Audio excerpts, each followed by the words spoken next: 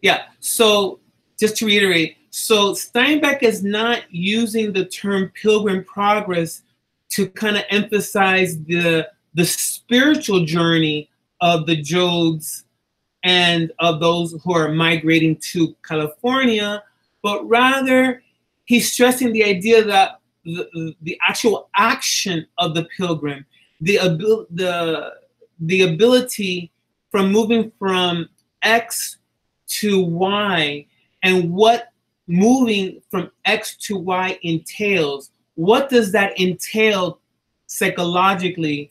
What does that entail emotionally? What does that entail physically? What does that entail ecologically? What does that entail familially? So that when the Jodes are moving across this vast country, put into context, ladies and gentlemen, that people didn't move around a lot during this time. Where you were born is usually where you stayed. And so for the Jodes and others like the Jodes to move, 1,600 miles away from a place that not only they, but their previous generations have been in, to make that move is not only is it highly unusual, but it is very mentally challenging to the individual and to the family. So nowadays we don't think of anything of moving. I moved from Miami to Connecticut, and it was like, okay, I'm moving, let's go. I got married, let's get this going, right?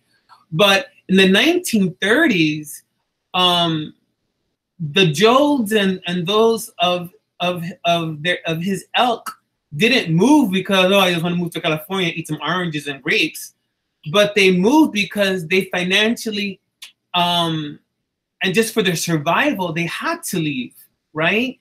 They had to leave everything away. And so I just wanted to make sure that you understood that, yes, he uses the word pilgrim, but not in a sense of the spiritual journey. And I think I may be misquoting someone, but their journey is not religious at all, but it's much more of existential journey. In other words, I need to make this journey in order to exist, right? I need to make this journey in order to make sure that my family and myself are here, and we're here to stay. Because if we don't leave Oklahoma, if we don't leave the place that we have always known as home, we will be buried here by the dust. We will be buried here by the abject poverty. We will be buried here by the lack of resources. So the same place, the same site that provides financial, physical coverage and space is the same place that if you don't leave will kill you. So that's why I say it's an existential journey. Existential meaning that you exist. It's an existential journey to ensure that your life and the life of those that you love are secured. So hence in chapter 9, the idea of the Pilgrim Progress, that's what I meant by that. And I know that was a bit of extensive response, but I think it was just important that you understood the importance of that. And some of you mentioned that, but I didn't. I just want to provide you more development for that analysis. So, any questions about that? I think Steinbeck was like he described what he described. This is Jude. Okay, so sorry. Go ahead. Sorry. All right. So I think a better word for what they did would be like a refugee. Like I think their situation is closer to like a war refugee. Like like you said, they had to move because of economical reasons, and like if they didn't move, they would have died. So a pilgrim is like in like it's a historical fact that like they moved on their own because they didn't like their situation. But the refugees, it was almost like they had to move or else they would die. I agree. Who's agreeing? Himani. Okay, Himani, can you tell all of us why you agree with Jude? Because he said the right thing. Like normally pilgrims move for like because they kind of chose to, whereas he's right where refugees normally move because of economic reasons. So it's kind of like two different situations, which gives them like a different label. Right. Nicely said, Himani and Jude. But let's think about that. So when we think of the word refugee, like my parents were refugees, some other parents were refugees. We think of, refugees as someone coming from another country into a new country. But here we have people who are American born, and they had essentially as como se llama, as Jude and Himani has said clearly, that they become American refugees. Imagine Americans becoming refugees of their own country. I mean, what a way to kind of wrap around this idea that environmentally, socially, financially, you have to leave because the economics, the landscape, the environment, the government cannot sustain you where you are, because it is impossible, because your life is going to change dramatically. And like, I just find it so thank you, Jude and Himani, for that. I think it's so amazing that we're reading the Grapes of Wrath in this time period at this moment, because we are experiencing some things here. So let me just go to the board for a quick second, and then we're gonna get into something. So let's see if I can find my marker. Okay, here we go. Can you guys can you see that? Yes? No? Yes? Yes. Okay. So we have the Jodes.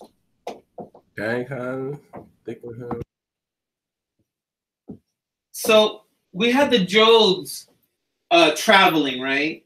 Can you see that? Do you want me to make it bigger? That's good. It looks bad. Can you make it a little bigger? Sure.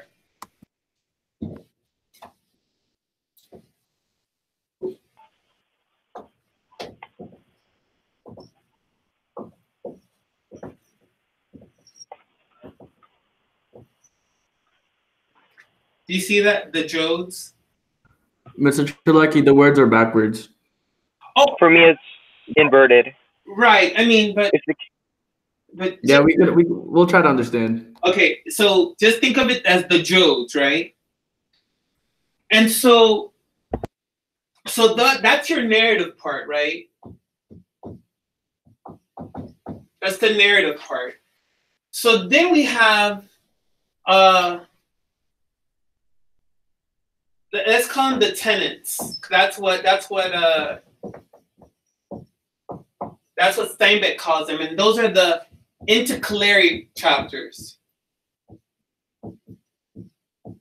right? So we have the Jodes going on a journey. You have the tenants going on a journey.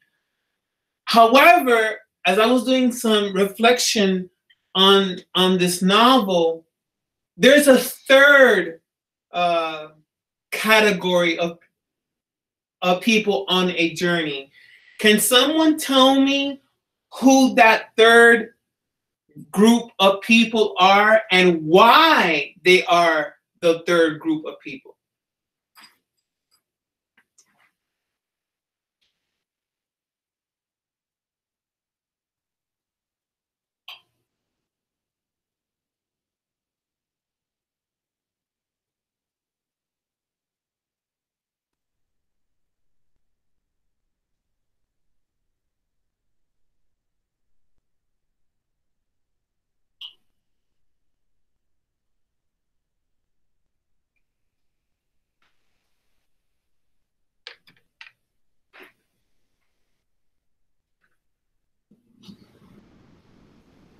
Can you repeat the question? Yes. So so far we have two groups of people moving in this novel. We have the Jodes who are moving, right? And we get that from chapters 2, 4, 6, the even numbers. And then we have this intercalary where we have like the social commentary of people not only moving, but people who provide us like context to the novel. So those people are moving or in the middle of the moving. But I think there's a third group of people who are also moving. And I use the word moving very abstractly as well. So the Jodes are moving, the tenants, the people's chapter, as I called them last time. But who else is moving? Mr. Chalecki, is it the reader? I can't hear the person that's talking, so let me just put the speaker louder. Voila. Who's talking? Gemma. Oh, hey, Gemma. Go ahead. Is it like the reader? Beautiful. Tell me why. Because like they're going through the journey in the same way. Since it's like a storytelling book, you like get involved and you are like not living through what they're going through, but because it's such a descriptive book, you like realize what they're going through. Nicely said, Gemma. Thank you so much. So so here we go. So sorry for the position I'm in, but it's the only way I can show you. So the Jodes are moving. The tenants, the people who are in the intercalary chapters, they're moving, and we are moving along with them. So we have like this trio, if you will. We have this trio of people who are moving, and so as the Jodes, as the tenants, and the other Americans, that as they're going through, as they're crossing or traversing, as someone wrote very beautifully in their ¿cómo se llama? In their responses, as these two groups are traversing the Southwest United States, we too are traversing the landscape as well. But we're not only traversing the physical landscape, we are also traversing the mental, emotional landscapes that we have as a way to kind of understand of how do we get through this? How do we as a people, how do we do this as a family? How do we do this as a person, get through the travesty or this tragic moment? And I think it's kind of like, I don't believe in coincidences, but I think it's remarkable that we're reading this novel about testing the human will, testing our human perseverance, testing our human innovation, testing our human creativity, testing our human empathy. We're just being tested and tested and tested and tested, and it's going to tell us what we're made out of, right? This novel is really telling us it doesn't matter what race, what poverty, what gender you have. If you have the will and the determination to make it, you will. Will it be hard? Yes. Will it be difficult? Yes. Will you have blocks? Yes. Are there going to be people who are going to try to limit your success? Absolutely. But those are just conditions. They cannot determine. They are only conditions to making it happen, right? So in other words, yes, you're going to have all these people come into your face, and you're going to have all these people interfering into your goals, but ultimately it is you and only you that can determine the outcome of your objective, of your goals. Does that make sense? No? Kind of? Yes. Okay. Yeah. And I think that's why I get so like impassioned about this, because we all have been at times Tom Joad. Not that we committed manslaughter. I'm not saying that at all. I'm just saying we sometimes we haven't been the best when we could have been the best. And what I think the novel is trying to teach us is that we are all, even if we are how would I say this? Even though we may commit some transgressions, right, in our lives, but we're also able to have redemption. We can redeem those transgressions we've committed by committing acts of humility, acts of forgiveness, right, and acts of redemption. We redeem ourselves by being kind and compassionate to each other. And I think the Joads are, we're almost like, we are almost like ¿cómo se llama? It's almost as we're like, as I mentioned here, like the Joads, the tenants, and us, like we're almost like as if we're on that sedan, we're on that truck with them, right? And we're riding with them, and we're witnessing, we're observing how the landscapes are changing. We're observing how the people are engaging with us, and how they're discriminating against us, and how they're accepting us. You're seeing moments of kindness, you're seeing moments of meanness, and we're observing that, and we're saying, that can be me, right? I can be the one that can be the mean person, or the unkind person, or I can be the person that's empathetic. And so the big thematic question here is, you have a choice to be either kind or mean. You have the choice to be helpful or not helpful. You have the choice to support or not support, right? You always have that decision.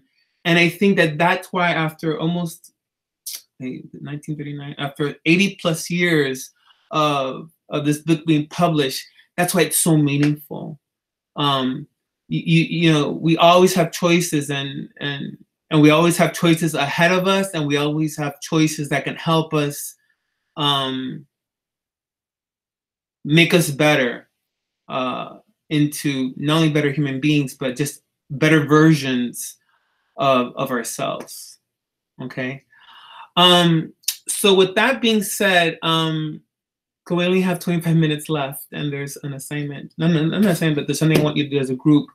But if you don't mind, I have Amazon Prime, and I want to show you like the first few minutes of this film by Ken Burns, and he did this. Man, I don't know if well, might as well call him Doctor. He's just really, really an amazing guy.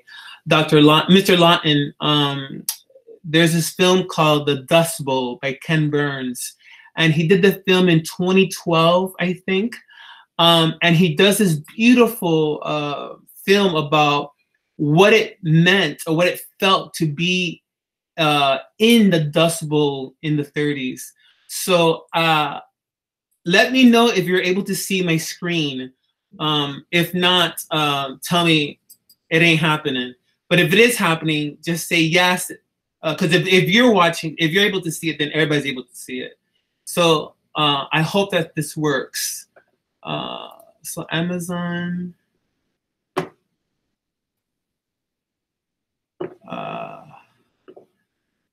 Let me put my speakers on. So you may want to put your speakers on, and let me know if you're able to see it. Are you able to see what that says right now? Oops. Can you read where it says Ken Burns? Stop. Yeah. Yeah. Stop. Okay, Yeah, stop. I can read it. Yeah, I can read it. Stop. All right, thank you. Okay, so let me play it for you. At least the first few minutes. It's really pixelated, like. Right. I'll fix that. Hold on. Matter of fact, just share that Amazon Prime. New worlds and ideas. Support your PBS station.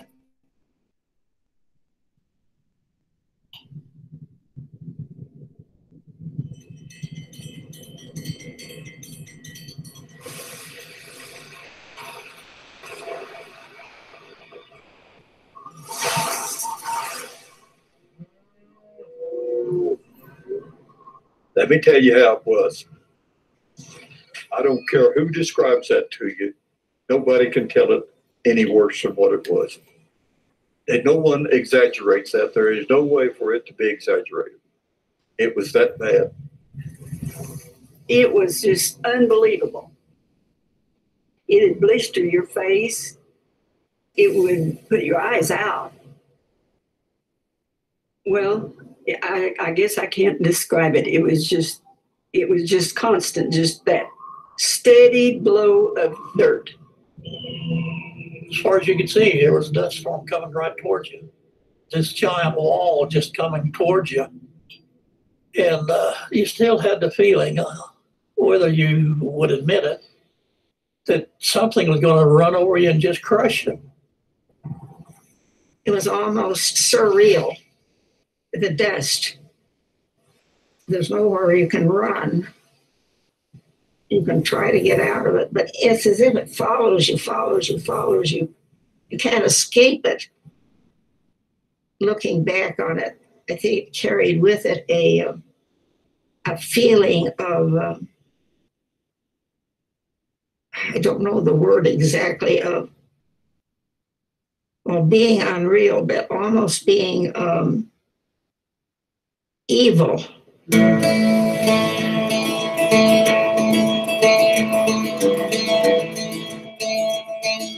It was a decade-long natural catastrophe of biblical proportions, when the skies refused their rains, when plagues of grasshoppers and swarms of rabbits descended on parched fields, when bewildered families huddled in darkened rooms while angry winds shook their homes, pillars of dust choked out the midday sun, and the land itself, the soil they had depended upon for their survival and counted on for their prosperity, turned against them with a lethal vengeance.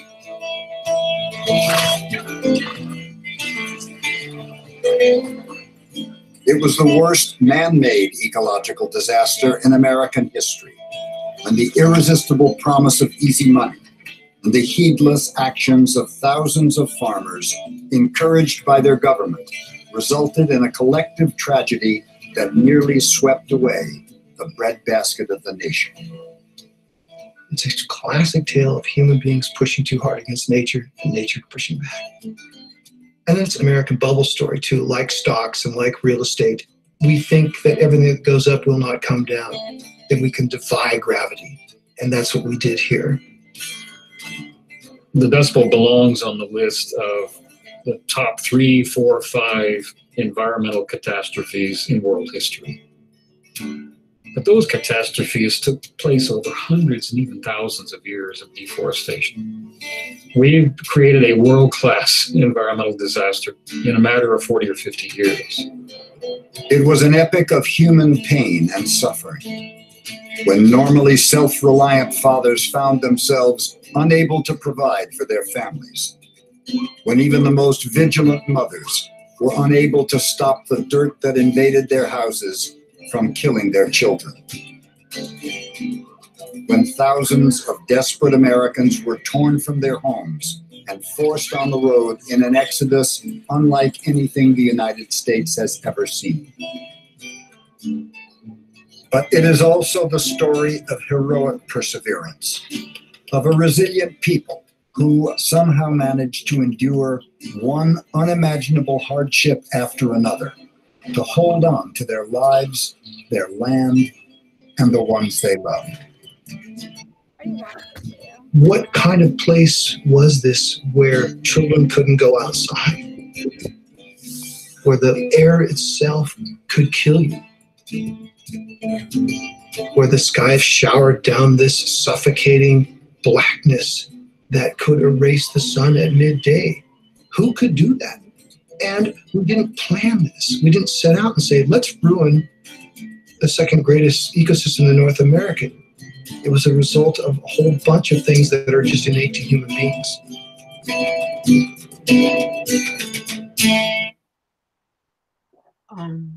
Let's see, okay.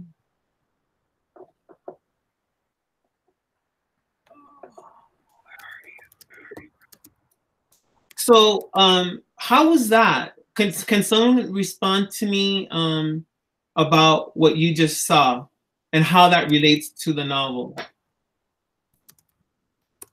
Was that helpful to see that the documentary? Yeah. Yes.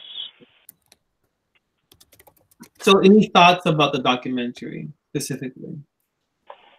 The documentary just gave the reader or myself a new perspective on what the Joad family was really going through and what all the other families were going through.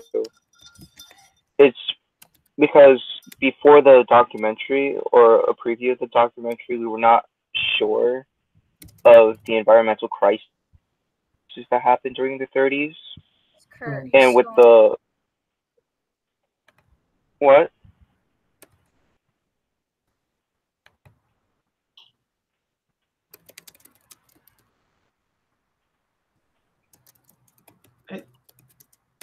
You can continue, Kurt. I think you're okay. Oh, I thought I was stopped. Okay.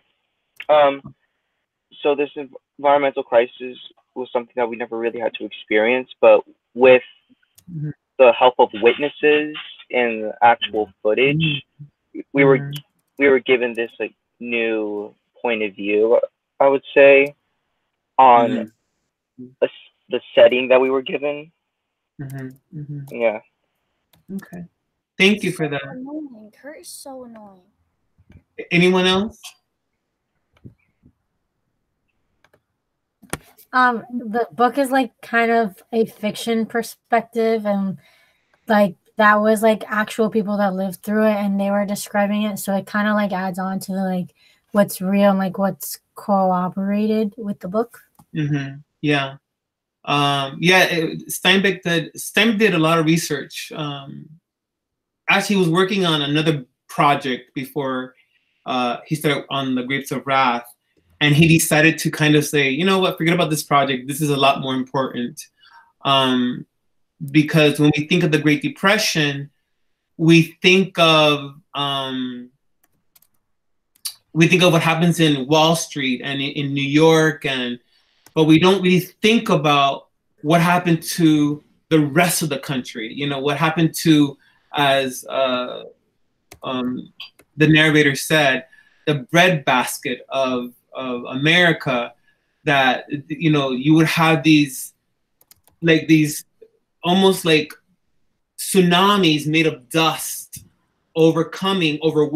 Suck my dick. What happened?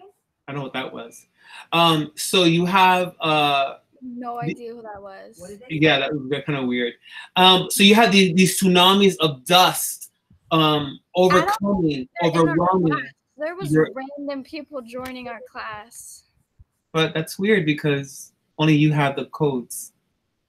That's weird. Anyway, so does that make sense? You know, so I posted an assignment on Google.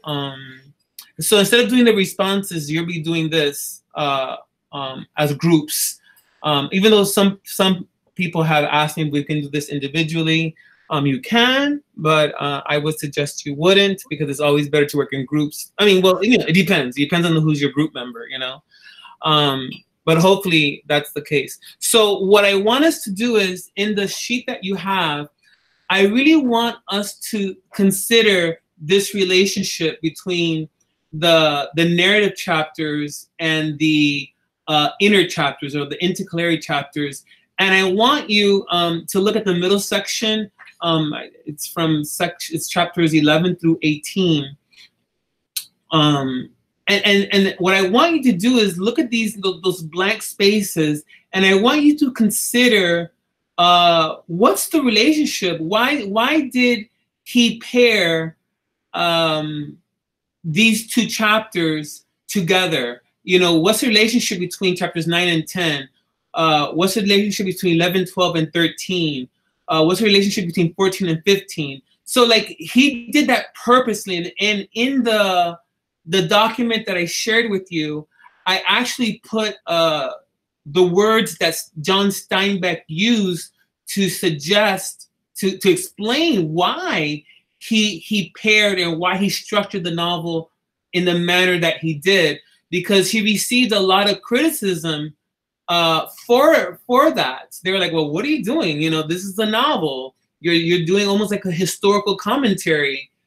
And he basically told them, duh, I did that purposely. I did that. I wanted to do that purposely because you can't tell one story without providing the stage for that story.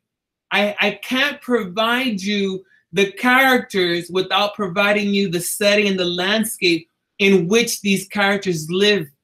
And so, and I think that's what's so remarkable about his fiction, is because he broke new ground at the level of, he broke new fiction grounds, in other words. Because writers would just write I mean, the whole piece is a fiction, but those inner chapters, or those intercalary chapters, provide almost like a social, historical, economical, ecological perspective of what is happening with the characters in the novel. So it almost provides like an extra layer or layers of texture, that you can feel the dust, you can feel the poverty, you can feel the hunger, you can feel the sadness of these people. You feel it. You not only are you reading it, right? So all your senses are being provoked, right? In these intercalary chapters, right? Not only are you feeling them, but you almost can touch them. You know, you can feel the dust covering your body and the suits and your furniture or lack thereof. And I think that's why I wanted to show you the documentary. So what I would like for you to do in the next 10 minutes, and you don't have to complete this 10 minutes, have it go, you know, next time I won't see you until Tuesday. Until Monday, sorry, my bad. To fill this up, but try to finish this as not as quickly as possible, but do this so you don't have to think about it until next class. But what I want you to do is just kind of think about the relationship between the Jodes and the inner chapters, the intercalary chapters, and what's the relationship between the two. And I wrote an example of that for you, so you have an idea of what I'm looking for, you know, so you're not completely like, oh, what does he want? I wrote something that, you know, brief about how to make those commentaries. And what I'm thinking of also doing is on Mondays to show you some more of the Ken Burns documentary, because I think it's going to be very useful for you to kind of get the visual. I mean, we're getting the textual, but I think the film will also help you understand this. So to kind of review of what we went through today is the big push, or the big idea that I really wanted us to pursue today is to understand that there's three of us that are going on this journey: the Jodes, the tenants, or the other Oklahomans, and us. We're all of us are going through this journey, and at the end we're going to see how did we achieve this heroic journey? Did we become the master of two worlds at the end of this journey, or is there still room for us to grow at the end of this? So I hope that made sense to all of you. Do I have any questions about what you're doing now or any of this that I mentioned today? No. No? Okay. So the document should be available to you now. I'll stay online for the next 8 minutes, for as long as you need me to. And that's it.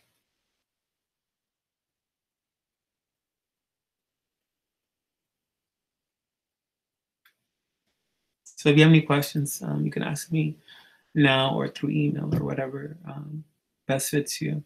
Or you can watch, if you want to watch your own, if you have Prime, it's free. If you have Prime, you can watch the rest of it. But there's parts of the there's parts of the film that I will be showing to you in class.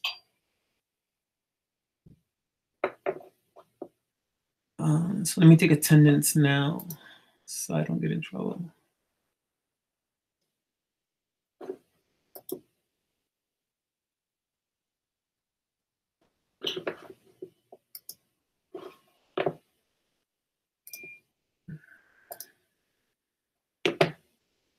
Oh, everybody's here. Except, who's not here? Okay. Sebastian.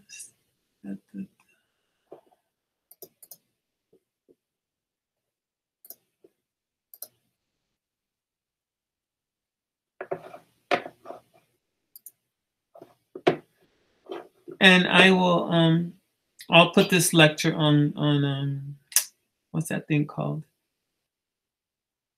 YouTube. So you have access to, like, if you want to review the notes.